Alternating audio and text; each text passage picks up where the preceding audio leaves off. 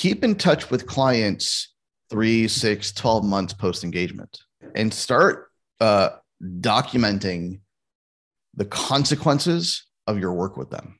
So we did this work, but then what happened? And then what happened? And then what happened, right? Because where we delude ourselves into thinking that maybe it's not worth X or maybe it's not worth Y, because we're too focused on the engagement and the input of our time and energy and labor in that engagement.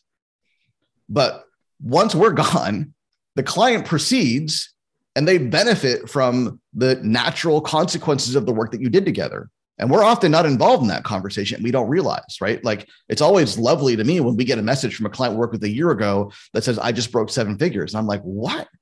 How?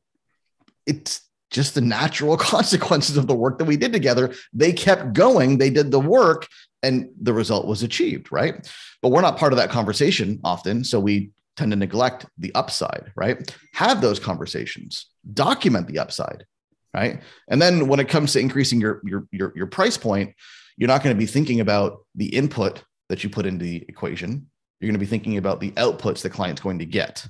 And compared to that, whatever you charge is going to be a drop in the bucket.